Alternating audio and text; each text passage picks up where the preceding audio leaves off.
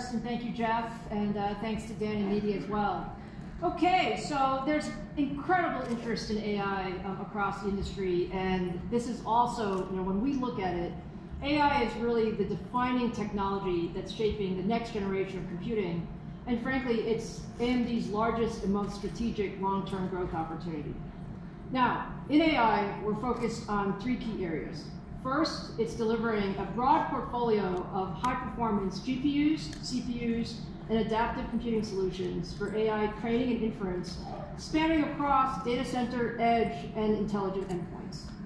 Second, it's developing an open and proven software platform to enable our AI hardware to be deployed broadly and easily. And third, it's really working with the industry, and it's expanding the deep and collaborative partnerships we have established to really enable the ecosystem to accelerate AI solutions at scale, because in this space, it's all about the ecosystem. Now, when you look at where we are today, we're actually very uniquely positioned with a broad portfolio of AI platforms across data center, edge, and endpoint.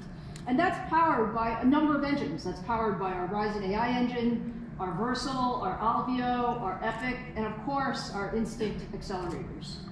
Now, looking at where we're deployed today, it's really in many, many different places. So if you look at the edge, for example, NASA uses our leadership FPGAs on the Mars rovers to accelerate AI-based image detection.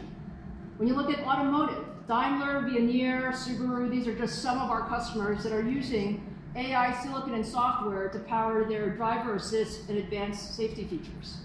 In healthcare, leaders like Clarius are using AMD adaptive SoCs for faster AI-based imaging and solutions to really allow doctors to make quicker and more accurate diagnoses.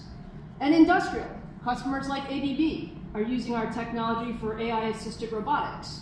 And Kakao Cloud is using many of our products for their vision applications such as AI-based privacy and road systems. And earlier this year, we launched our Ryzen 7040 series CPUs, the industry's first x86 processors with a dedicated AI engine. And these have been ramping nicely, and we expect more than 70 Windows PC designs from the top OEMs to launch later this year, powered by Ryzen AI. So when you look at all that, there's no question that AI will be the key driver of silicon consumption for the foreseeable future. But the largest opportunity is in the data center.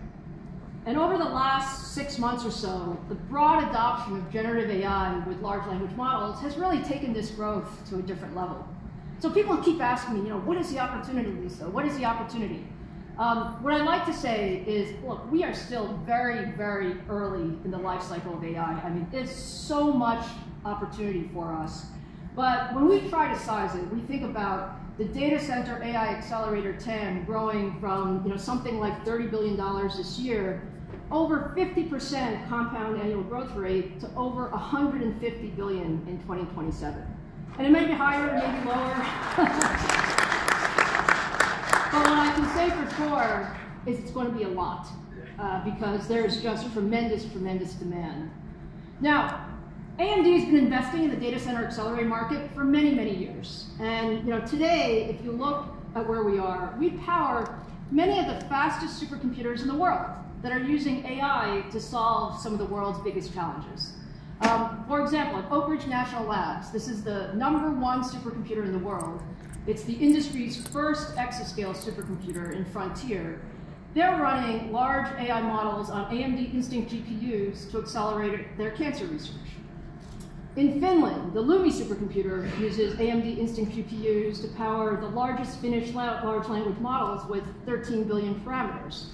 And we're also collaborating with researchers at the Allen Institute who are also using LUMI to create a state-of-the-art, fully open LLM with 70 billion parameters that will be used by the global scientific community.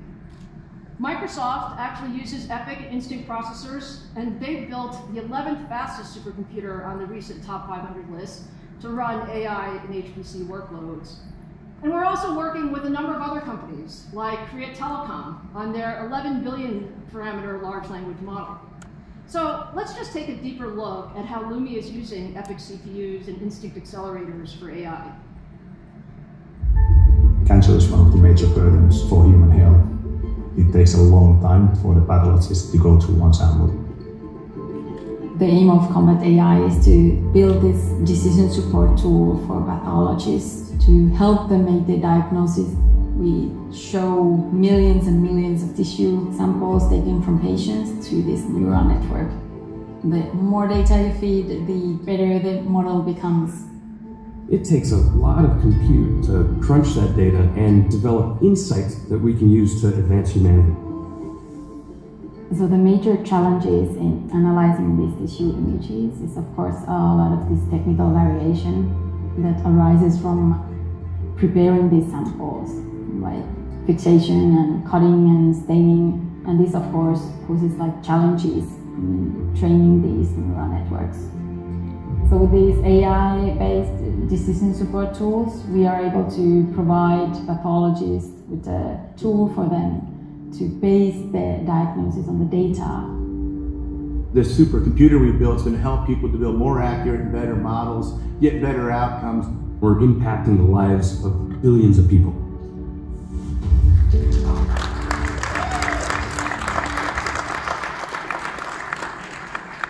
It's just one of the many stories of how people are using AI to really accelerate sort of next generation systems.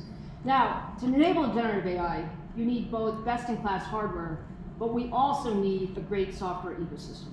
So let me now invite AMD President Victor Peng to the stage to share more about the growing software ecosystem for our AI solutions.